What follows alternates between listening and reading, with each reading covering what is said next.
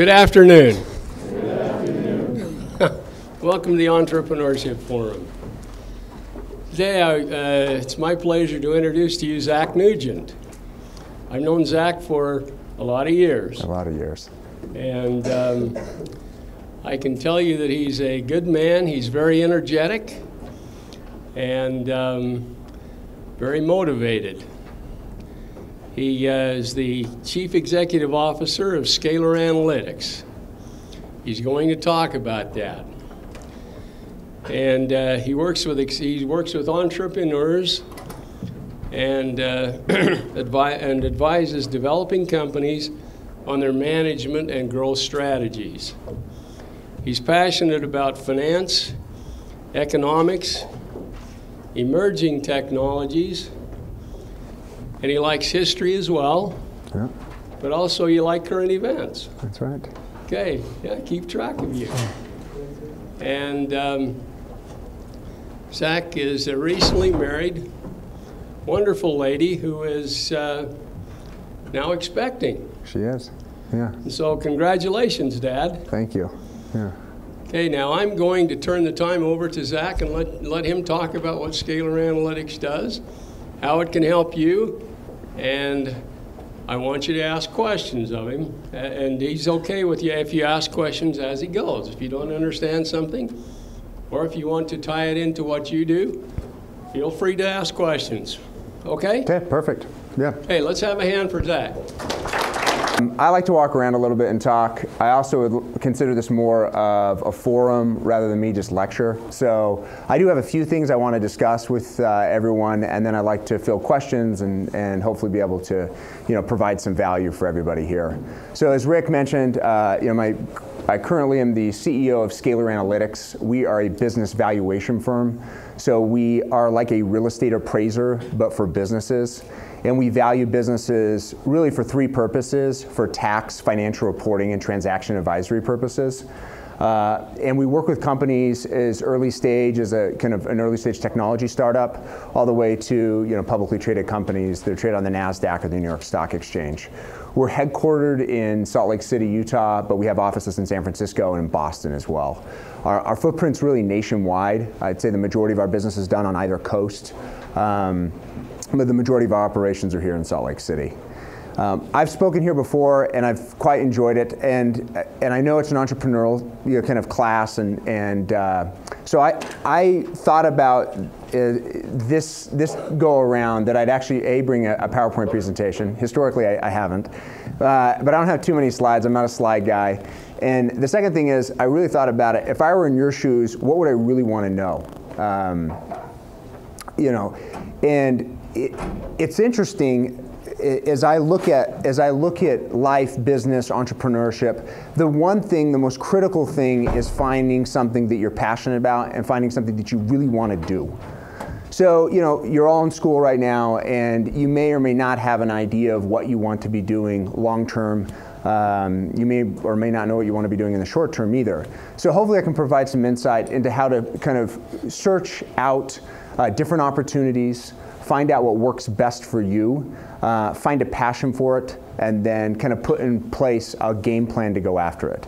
So one of the things when I was in college, and I attended the University of Utah and graduated in economics.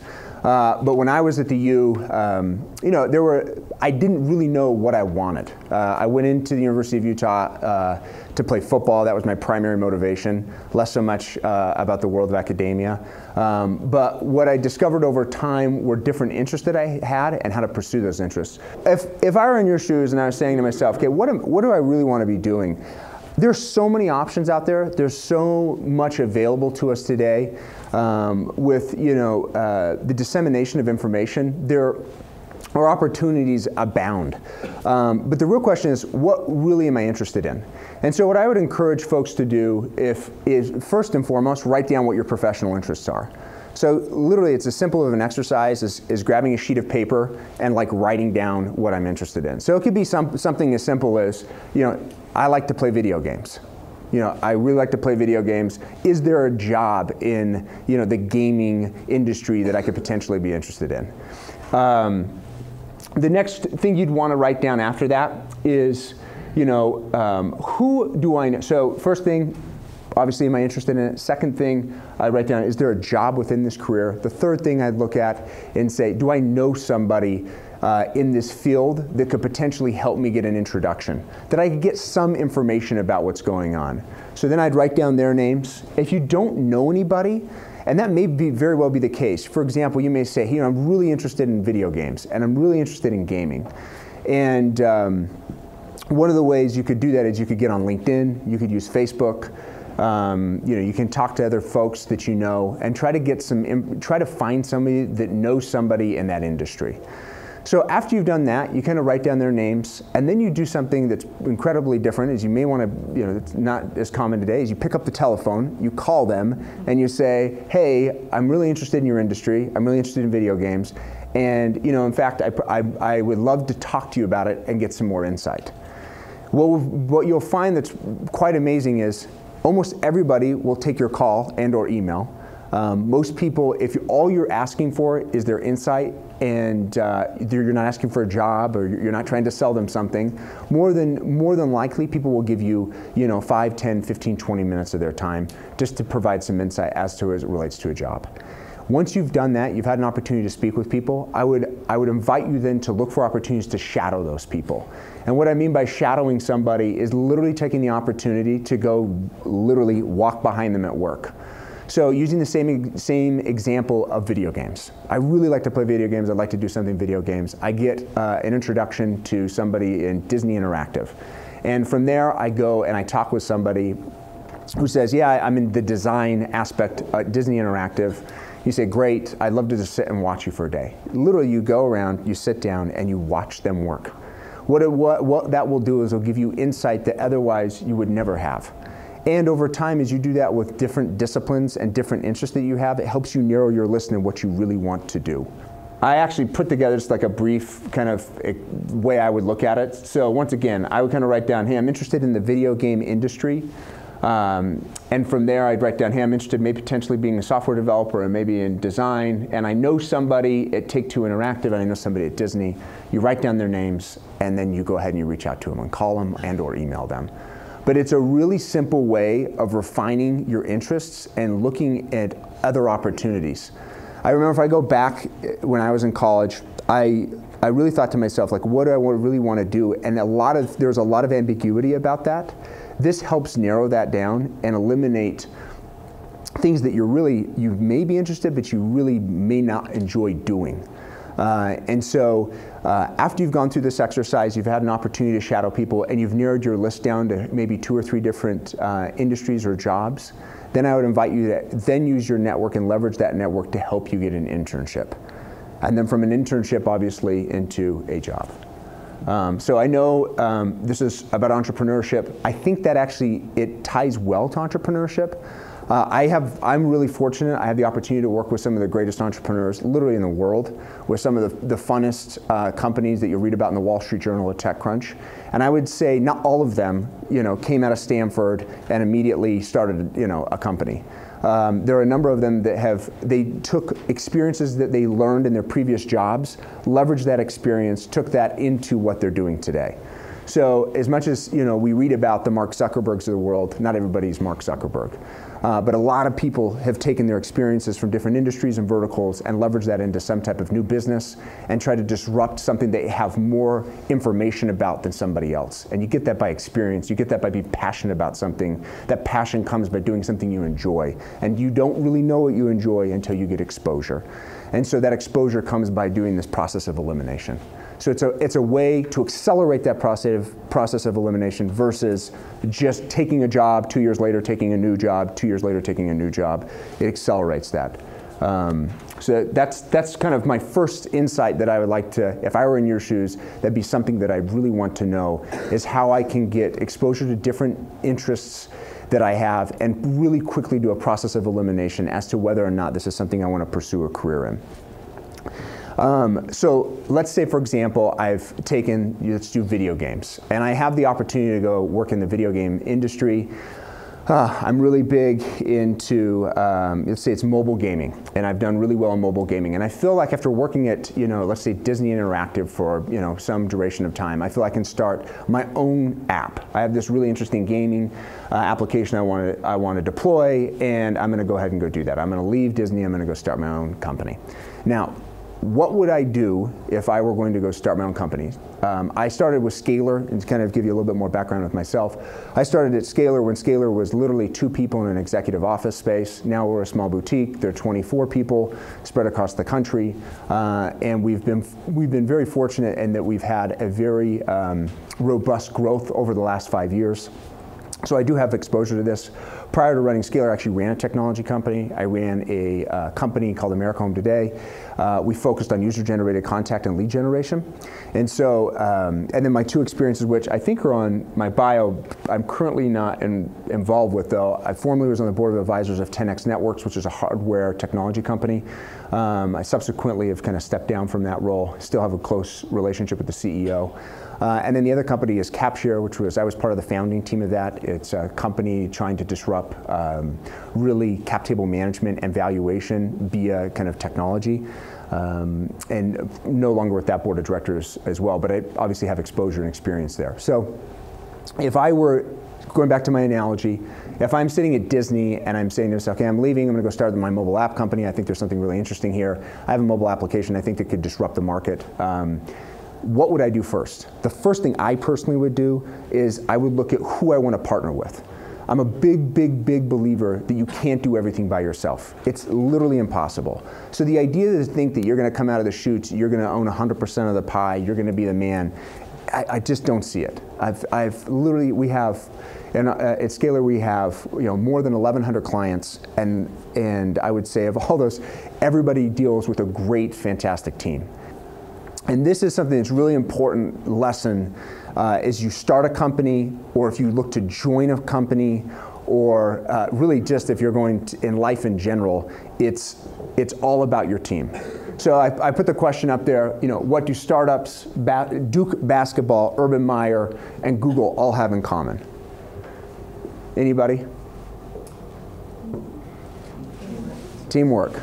But even more so than teamwork is that they recruit and they try to retain the very best players. So let's use Duke Basketball, for example. If you look at Duke Basketball over the course of the last 20 years, how many McDonald's All-Americans have gone to play at Duke? I don't know the number, but I would imagine it's quite high. If you look at anywhere in their starting lineup, the starting 5 they have, there's probably 3 of the 5 are McDonald's All-Americans, if not all 5. The reason why Duke is so successful in a perennial top 10 basketball team is Duke recruits the very best players. And the very best players want to go play at Duke. You could make the same argument about Google. You can make the same argument about Urban Meyer. And the reason I use Urban Meyer is obviously they just won the national championship, and Ohio State is the national champion. But you can look at it, Ohio State, once again, you could make a strong argument that they have some of the best, if not the best players in the country. Okay. You were a coach at the U as well? Yeah, I did. I was fortunate enough to play under Urban Meyer for a short duration of time as well. Yeah. So team is incredibly important. You can literally not get ahead. You cannot be successful without having a very, very strong team. Okay, so if I'm in your shoes, if I'm starting this company and just use the example, I'm a mobile application company, a mobile gaming company, and I want to get started, I'm going to partner with the very best people. Okay, now that can be hard. Okay, because we have constraints upon access. So how do we get access to the very best people? How do we learn from the very best people? How do we get exposure to the very best people? That in itself, it can be a full-time job. And that comes via your ability to network. It comes based off of your dedication to getting to know more people via not only social media, but also actually getting out and meeting people.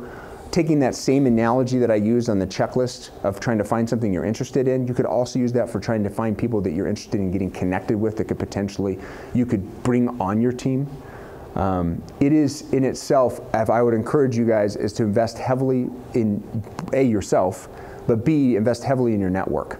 And as you grow professionally over time, you're able to leverage your network, not only for your benefit, but for their benefit as well. I'm a big believer as you gain a network, look for opportunities to add value versus take value. And it's kind of the law of karma. You kind of get what you give. I'm a big believer in that. If you look for ways to help people, they may not help you directly, but indirectly, usually it comes back to pay, dividends in spades. So that would be my suggestion if I was starting. Make sure I form the very best team, okay? But once you have a great idea, let's say my mobile application, my gaming company, I have a great team. The next thing, and this is something you really can't get around, is you gotta have hard work. And I put this in hard work. What? Hard work? Serious? Really what people forget is that to get ahead in life, the people that really work hard and work smart are the ones that get ahead. The notion that you're going to be, at the top of the pyramid by putting in the minimum amount of effort, it's just not a reality. It's never going to happen. It doesn't happen. The people that get ahead in life, they push themselves. They're always working hard. It is the outliers that come across opportunities and experiences that pay dividends that they really didn't put much work in. But the majority of people, the people that have really been successful in life, they have a strong work ethic. And I have a couple of things I want to highlight on this topic because I think this is important. I think this is important for just everybody in general. But I think the first thing I want to hit on, especially an entrepreneur, the first thing is Randy Pausch. Is anybody familiar with who Randy Pausch is? Who's Randy Pausch? Yeah, didn't he have cancer? He did.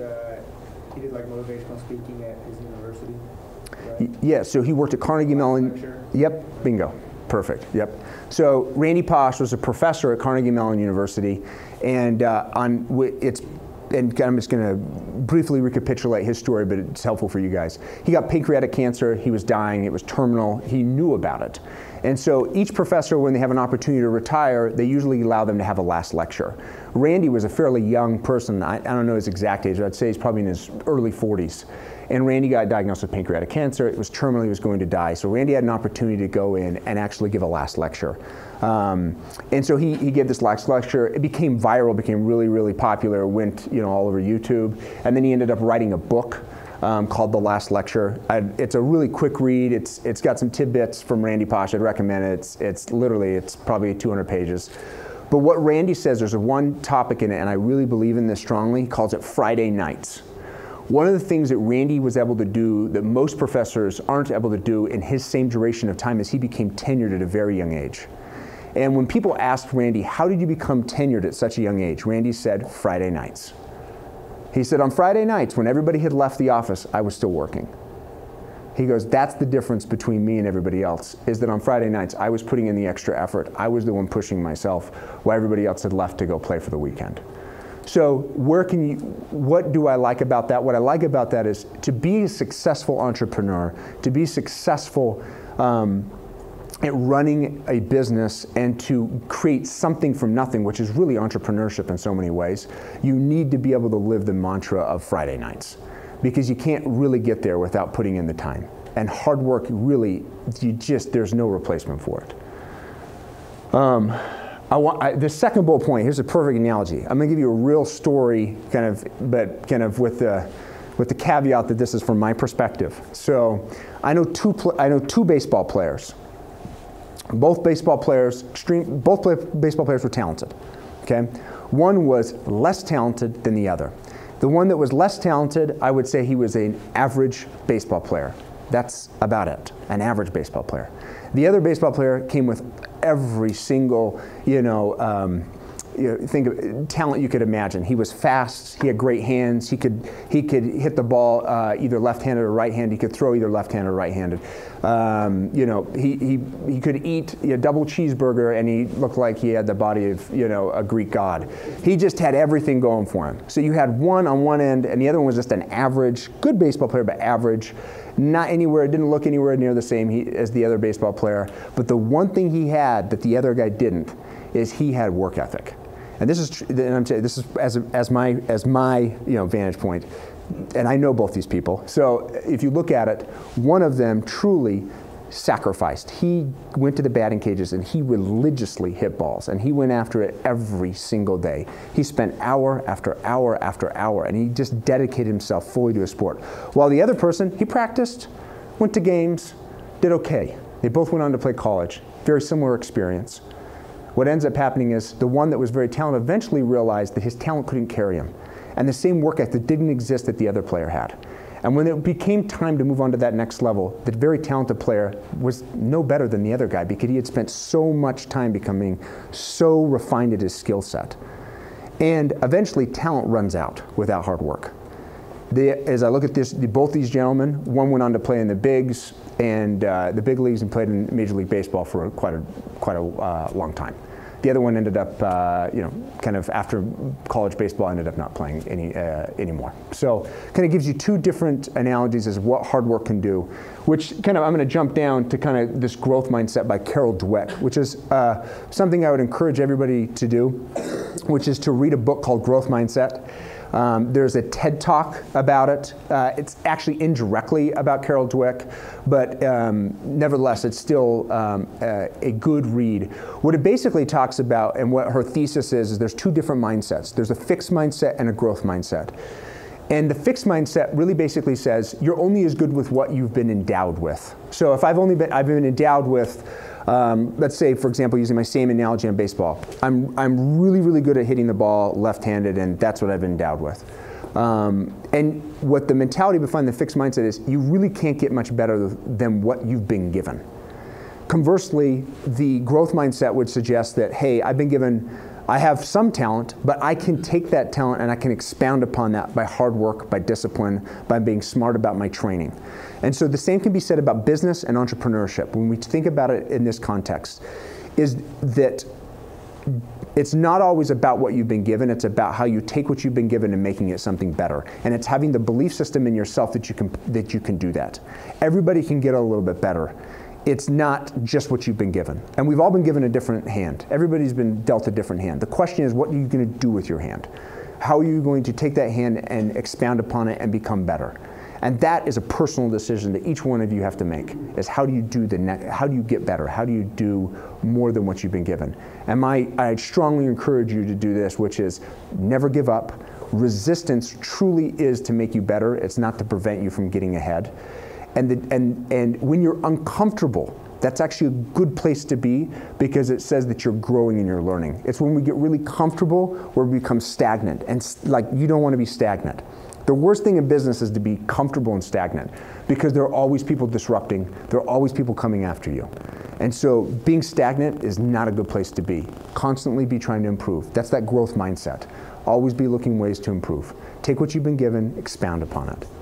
So that would be the next principle I talk about, hard work. There really isn't a replacement for hard work. I guess in conclusion, people judge success in all different shapes or forms. And I really like Ray Dalio's definition of success. And so for those who don't know Ray Dalio, I'll give you another book to read. Ray Dalio is the founder of a hedge fund called Bridgewater and Associates. It's the largest hedge fund with assets under management. You can go to his website, and on his website, he has something called Principles. You can download it, print it, read it. It's great. It's honestly, I advocate. I call it the Bible for business. I really love what he's written here. Basically, the ethos of this come to when Ray had been asked, and he talks about this in the preface of Principles. Basically, people would ask him, hey Ray, how are you so successful? Why have you become so successful? So what he basically did was he took what are principles to him and he outlined them in a manuscript of probably like 120 pages or something along those lines. I mean, he spent a lot of time on this. But what he did was he really provided the roadmap of how he became successful. And there's some, you'd have to read it, but you're going to see some of it may be applicable for you, some of it may not be applicable. But there are some really great underlying life lessons that are extremely important. This is his definition of success. I couldn't agree with more, which is, so what is success? I believe it is nothing more than getting what you want. And that is up for you, and that is up to you to decide what it is for you. I don't care whether it's being a master of the universe, a couch potato, or anything else. I really don't. What is essential is that you are clear about what you want and that you figure out how to get it. And that is the million-dollar question, and literally it is a million-dollar question, to figure out what it is you really want. So hopefully, if we kind of go through the progression of the principles that we talked about, one, trying to sort through different opportunities to be able to find what you really are interested in. Once you find what you're interested in, getting that experience that's necessary to potentially go out and start something on your own. Once you do go out and start something on your own, building a team around yourself and hiring people that are smarter than you and better than you. And then third, putting in work ethic and and going the extra mile beyond what you think is possible. And that in itself will result in success. And success comes in varying degrees. And that will be up to you to decide what is successful, what if or not it will be successful. But if you kind of follow that course and that progression, I'm a firm believer that the outcome is usually positive. And it helps entrepreneurs really, really succeed. Yeah? Was it always your dream to be an entrepreneur? Do you always know you want to do that? No, I didn't. My dream was to play football. And at 22 years of age, I had to readjust. So I went through a very similar experience to what I described here. So when I grew up, I was probably less interested in entrepreneurship. And entrepreneurship kind of comes in varying degrees. Literally, I kind of went through a journey in my early 20s and kind of discovered what I was interested in after having exposure to different industries and verticals. And then I kind of pursued my career in that direction. What were some of the ways you dealt with the low points in your entrepreneurship? I've had a lot of low points.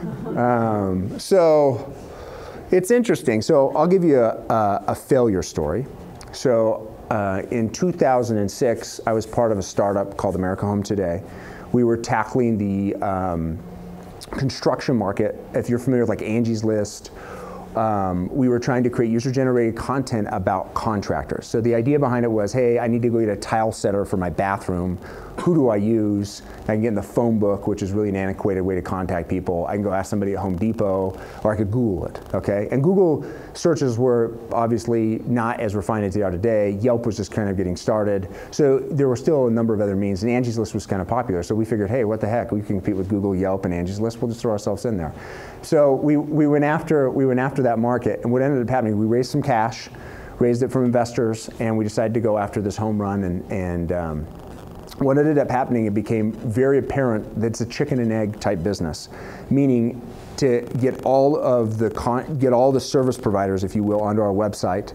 And then, and our business model was they would pay to be on our website, and then we would get people that have used them to give ratings and reviews, and then we kind of build our traffic that way. What became very difficult in our business model was it was a chicken and egg. We could get the service providers on the website, but it was hard to get the content. And if the content did come, it was all negative. And once it was all negative, the contractors would say, I don't want to be part of your site anymore. So then they get off the site. So it was one of those things where our paying customer would get on with the idea of generating business, but more than likely we're getting negative reviews and they weren't getting business, so they said, I don't want to be part of it. So it became kind of this really difficult medium to like navigate. And we had raised all this money, and like we had responsibility to shareholders and other people. And so as we went through this process of trying to figure out how to navigate this business model, and so do we pivot, do we not pivot? And we started making some adjustments, and we tried to generate traffic in a multiple variety of different means. And in the end, what ended up happening was, ultimately we looked at the business, and I think economic factors were in consideration as well, but I'm not a big believer in like blaming outside conditions. Ultimately, the business model wasn't a success, and we ended up having to wind the company down. And ever having to wind the company down is extremely difficult because, one, you've dedicated your whole heart and soul to something, and you put in long hours, you've sacrificed a lot to do that. And then the third thing is you have shareholders, and I have to report back to shareholders, and that's a fun conversation. When you go sit down to your shareholder and say, you wrote a check and you said, hey, I invested in you, and you said, sorry, your money's all gone. So that's always a fun conversation to have with people. But in the end, what doesn't break you makes you stronger, and I think those experiences are really good because they help you learn from those moments, and you understand what to do differently the next time. So I've had ups and downs. That's a low moment. How do I deal with low moments? Man, you work out, or try to keep your mind preoccupied. You've got to do something to keep yourself sane. I use exercise as probably my medium to really alleviate stress. But they're going to come. I mean, tough moments come in everybody's life. The question is, how do you deal with them? Great question. Thank you. Yeah. How do you go about raising capital and getting investors? What's the best channels to find those if you are trying to start a business? Yeah. So I work for investors. So part of what I do is I actually value venture capital and private equity funds for their mark-to-market accounting. And I've also been on the other side of it where I've raised capital. And so I would say the best way to do it is your network. So it kind of goes back to that step is initially when you're starting an idea, literally just I would raise money from family and friends initially, people that already know you. Most people don't invest in ideas, they invest in people. Even at the highest level, they'll invest in people, they don't always invest in ideas. You want to repeat that? Yeah, most investors will invest in people. They don't invest in ideas. You'll hear this. I mean, this is an analogy that's been used a lot. Is you bet on the jockey, not the horse.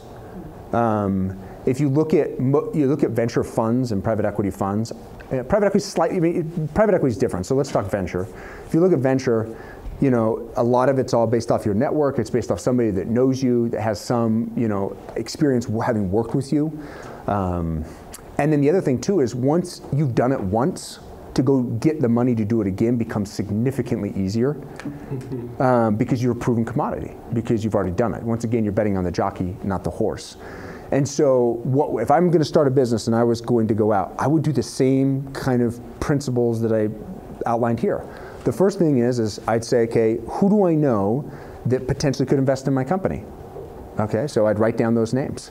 And then I would literally and you may not know them personally, you would just say, who do I know that could potentially list it? So you'd write them down. So let's say I know 2 or 3 individuals, and I've heard of 2 or 3 angel funds, and I heard 2 or 3 venture capital funds. And then I'd say, who knows somebody within that community? Now, venture is different because there's going to be, within venture, there's criteria associated with their investment thesis. So let's use an example of local investors. If I am looking for investment capital here and I'm an early stage startup, meaning I'm in the infancy idea stage, I may have some product, some development, I'm not going to go talk to Pelion Ventures. So Pelion Ventures is a local venture fund in Salt Lake City because Pelion looks at later stage venture capital deals. Okay, I'm going to go talk to maybe a Kickstart, okay, and you're going to talk with maybe a Gavin Christensen, and Gavin's more in the earlier stage, kind of initial investment stage, okay. So you want to know who your audience is and what their investment thesis is, because that will dictate whether or not you have conversations. And you want to be educated when you go into these meetings. And to get a meeting, it's usually you have to know somebody that knows somebody to get you in. Okay. If you send an email, I'm telling you, they say, hey, contact us with an idea. That's a nice, PR. They're never really going to follow up with you. And they don't invest in those deals anyway. I bet you if you pooled and you looked at the numbers, the amount of deals they've invested in on an inbound lead, I don't know, relatively nominal. I mean, it's probably a fraction of the overall deals that they've ever been done. So that's kind of my advice on that. Thank you. Yeah. So what was your major going into the University of Utah? Going in, undecided. Okay. Coming out, economics. Okay. Yeah. Economics. I don't know if I am I don't have probably the best academic history, if you will. What I went into school, truly, I went into school to play football. And I came out recognizing I needed to be doing something much different. After I realized I'm a slow, not that big person, I pretty much, I probably needed to do something else. That's why I started, what would I do if I were in your shoes? If I knowing what I know now, what would I try to tell people? If you're still undecided, if you haven't really made that decision yet, it's a great exercise. Literally go through and write down everything you're interested in. And you shouldn't, as a brainstorming session, honestly, you shouldn't say no to anything. So I've heard of accountants, I don't even know what they really do. I kind of want to be a doctor, but I don't know if I really would like that. Maybe a nurse, and so you write down what you do know, and then go out and talk to people and get exposure and get an understanding. And once even now, you can refine that list down. So once you need to decide on your major, you can say, okay, I've had the opportunity, I've gotten some exposure to different things. I think this is a really good major for me, okay? It gives you exposure that helps you refine that. And then truthfully, even once you're in the major, you're probably going to then want to do the same exercise again, because within any major there's different areas you can go. Yeah, like with business, you have like management, administration, Yeah, marketing. yeah, like business is such a, yeah, it's such, my personal opinion is I would have a more specialized degree than just business. Right. That's my personal opinion. But you know, I think specialization, I look at it's SCALAR. So when we hire people out of undergraduate school, it's SCALAR. If somebody comes with a general business degree or a finance degree, I will hire the finance degree usually 10 out of 10 times. Right. And the reason being is because the finance degree understands what our core competency is. Okay? And the business degree may or may not have some because they didn't take the same classes. Right. So in our world, you have to really understand your core finance. And so it's a little bit, even accounting, like we've hired accountants as well. And if you're accounting finance, that's like ideal for our world. Okay. And so it's, you know, you kind of have to have exposure to exactly what we do. And so at SCALAR, give you an example, when we hire somebody, it's multiple interviews, it's a case study on what we do, it's a technical exam, it's checking references, and then we extend an offer. So it's multiple layers, but the ideal people we like to hire, interns. Truthfully, I mean, honestly, I like to hire people that have gone through an internship at our program and have worked with us because it gives two things. One, yes, we've kind of gone through that vetting process, but one, they've had the opportunity to work with us, so they know us. They've kind of seen all the skeletons, you know, if you know what I mean. Yeah. And then the reverse, we've gotten to see them, Right. and so we can make an assessment and say yes or no. So that's why I recommend kind of doing a very similar process. Shadowing internships and stuff. Yeah, I mean, shadow a lot of people. I mean, honestly, people are flattered. You call them on the phone and say, hey, I just want to sit in your office and like learn a little bit about you today. And they'll be like, all right, cool, you can come in. I mean, most people are that way. Yeah. And if they're not, then you just go find somebody else because nobody has like a total monopoly on a job. I mean, there's a ton of opportunity out there. Yeah. All right, thanks. Yeah, yeah. What's your opinion on buying existing companies as a means to start, kind of? Yeah, it's not a bad move. I would, yeah, go ahead. And what would be like the best way to go about it, and like what would be the most important thing to look at?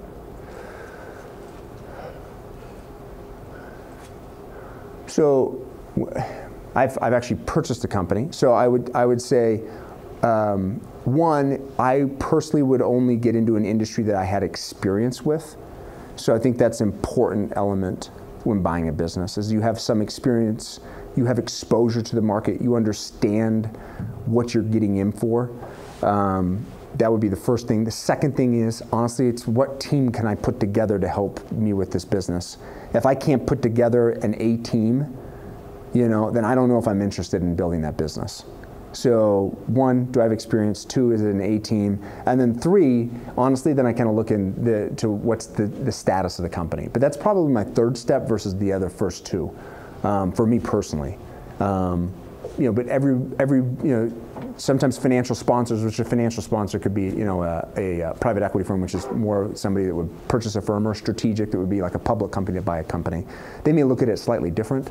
But more or less, they're going to know the industry. You don't see a private equity firm that focuses on life science companies buying, you know, a desk manufacturer. They focus on the industry they really, really know. And a strategic, for example, which is a large public company or even a privately held company that buys another company, they're usually buying something that's either related to their business or it's a nice complement to their business. So once again, that principle probably holds fast and true for those. And then the team is like a huge element. I mean, you really can't build a business without great colleagues and partners. And I'm a big advocate, 1 + 1 = 5. I mean, it really does. I know the math doesn't make sense, but you know, the analogy does. Yeah. Does that answer your question? Yeah. Yeah. Yeah. What do you recommend for like a college student that is sticking with like business, but also wants to someday in the future work in like the mobile cloud technology industry? Yeah.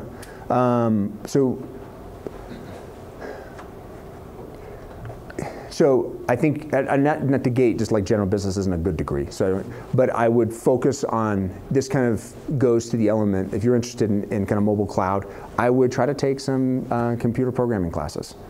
Get familiar with different programming languages. Because it depends on what kind of vertical within that industry you want to focus. So I have friends that do digital advertising or digital marketing. They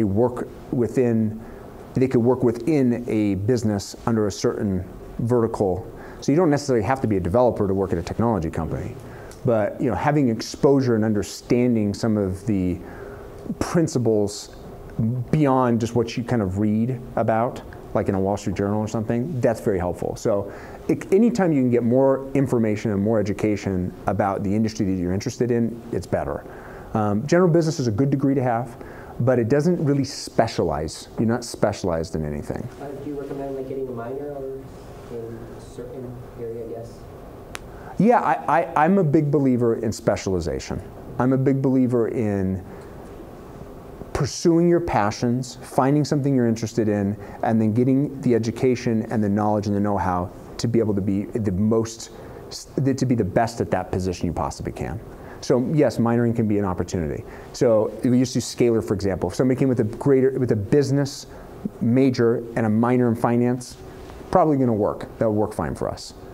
As long as they come in with an understanding of the core competency. So that comes based on familiarity with our industry. You could do that without, like for example, one of the sharpest people we've ever hired, or you probably look at it and they may or may not have had that finance undergrad. They may have had another degree, So I'm trying to think of somebody at our firm that doesn't have a finance degree that's been quite successful. I mean, accounting. So accounting and finance actually are very similar, but they're very different in some ways. So sometimes we can take really good accountants and they become very, very good at finance. But part of that is they're very much interested in it and they have a core competency related to it. Is that hopefully that's helpful? Yeah, that helps. Thanks. Yeah. What are your thoughts on like certifications, like for like various say accounting, finance, Yeah, I think it's incredibly important. Like getting as much education as you can and differentiating yourself. Mm-hmm. Competition today, I mean, Thomas Friedman's right, man, the world is flat. So the notion of thinking that you're just competing with everybody in this class is not even close to accurate. You're competing with the guy in California, in New York, in India, in China. I mean, and the appetite for hard work and success and drive, you'd be surprised. Emerging countries. I compete against some of these countries, and I'm telling you, they're competitive. They can outwork you if you don't work hard. And people are, in those they're getting the same credentials you're getting. For example, I look at India. Is just that economy is incredible, and the amount of people that are educated, that educated workforce, it's pretty impressive. I mean, so so getting as much education as you can, differentiating yourself is highly important, and specializing, in my opinion, becomes critical in your thought process as you pursue your career. Yeah? What are your feelings about getting involved in the community through different types of community service in order to network? I think it's great. I think anytime you get involved in the community, you should do something you're really passionate about. It's kind of disingenuous when you go into, for example, some type of community organization and you're really not that interested and it's just for networking. Usually can weed people out like that, and people don't like to really associate with those folks. But if you're really passionate about something in community, getting involved leads to a lot of opportunities. But I would pick something you're really interested in and have the networking be an element of that, but not the primary objective. The primary objective should be something you're really, really interested in. Because then you'll dedicate all of your efforts towards that versus just trying to get the networking. That's my opinion on it. There's another hand. Yeah. Did you end up getting any game time at DU?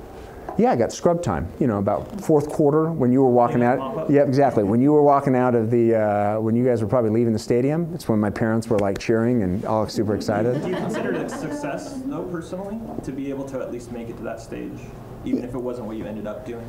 Yeah, actually, I enjoyed my time there. I learned a lot. It's the lessons I learned in my late teens and early 20s was is invaluable to who I am today. So yeah, I mean, the thing I got the most: discipline, camaraderie, and you have to work hard. So yeah, it was a success. Definitely was. Even though you'd never heard of me before. So yeah, it was a success. What's your opinion on LinkedIn? Love it. I use LinkedIn every day. Yeah, I recruit off LinkedIn. I network off LinkedIn. I use LinkedIn every day. I pay like $120 a month to be on LinkedIn. Yeah, but I use it for recruiting. So in our industry, a lot of the people that do what we do don't reside in the state of Utah.